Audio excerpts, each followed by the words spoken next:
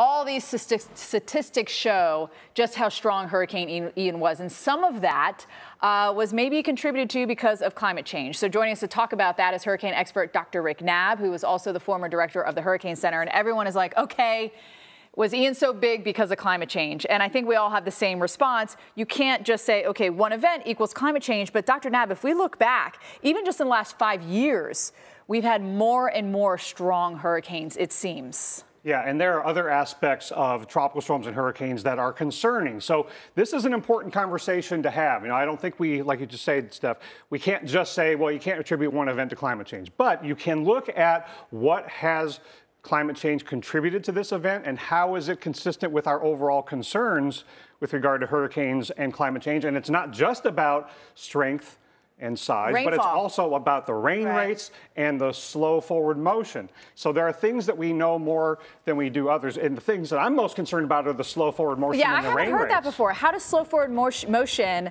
how does climate change affect the forward speed of a storm? Well, because we are tending to have more high latitude ridging. And so instead of troughs coming in and accelerating storms up the East Coast, they are either recurving more slowly or they're downright stalling. Look at the past several years of storms like Florence and Imelda and Dorian. I mean, these really slow movers at all different intensities.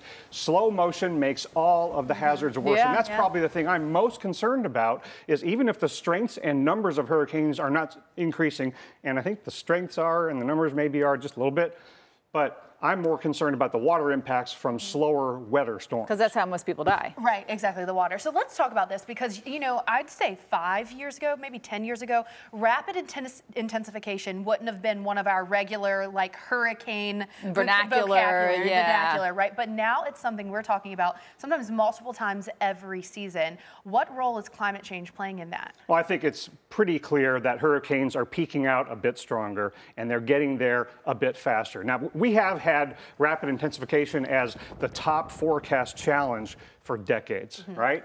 But over the last 5 to 10 years, especially since 2017, a lot of rapid intensification events right near landfall. Right? But in the 10 to 12 years before that, we didn't have as many RI events right before landfall. We didn't have any major hurricanes hitting the U.S. during that time between Wilma and Harvey. So, but the problem has been there a long time, and I think climate change is just making that problem a little bit worse, in large part because of the warming waters. Okay, so we know the warming waters are an issue, right? Because that's like giving candy to a baby. You know, they just eat it up and they go nuts, essentially. It's just more fuel. It's more fuel. But what does the rising sea level have to do with rapid intensifiers or the number of storms that we get? Well, it doesn't. I don't think it has much to do with the rapid intensification, but it does have a lot to do with the water impacts once storms come ashore. So with a higher sea level, then not only do you add a little bit more to the storm surge flooding amounts, but it's not linear.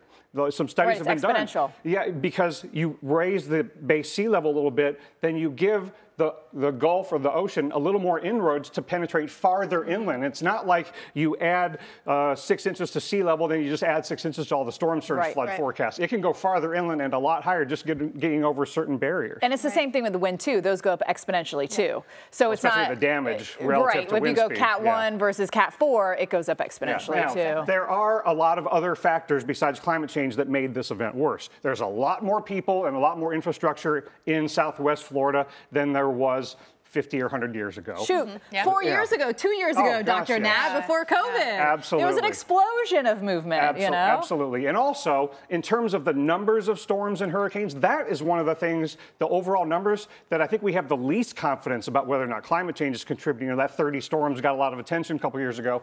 But a lot of that has to do with our technology to find the numerous weaker, short-lived storms. But it's the proportion of storms that are peaking out as major hurricanes and peaking out a little bit stronger. That is what we have more confidence that is changing. So, Dr. Knabb, let's touch on that and let's really hammer this home. Do you think that with climate change, we're going to continue to see more of a trend with these bigger, stronger, more slow-moving hurricanes? Yeah, bigger and stronger. Now, not twice as big, not twice as strong, because, I mean, we go back 100 years, we did have big, bad, major hurricanes coming into Florida, right? So this is not a new problem. It's just that climate change and the increased number of people in harm's way, the increased infrastructure in harm's way, all those things are just making the hurricanes themselves a bit worse and the impacts a lot worse. Here's one for you, and I don't mean to put you on the spot because I'm not sure there's an answer to this.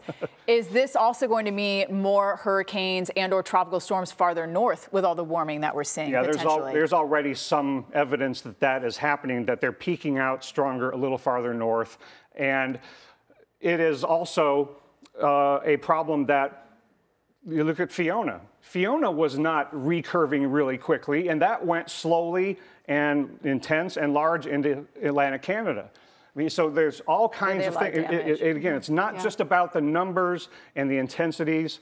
It's about the forward motion, the water impacts, and to some extent the size. So we have to, the conversation is almost always about are they getting more numerous and are they getting stronger? And I think in terms of them getting stronger, a little bit more, yes. But we really need to start talking more about and doing more to get ourselves more protected from the water impacts, even if they're not that strong. Yeah. A slow-moving Florence was a water disaster. Yeah. And combined with fronts that run into them and make it exacerbate the situation, which is a whole other story, which we'll get to another day, Dr. Knabb. Well, stalling fronts and stalling tropical cyclones, those are big ongoing problems. Sometimes they work together. Yeah, they do.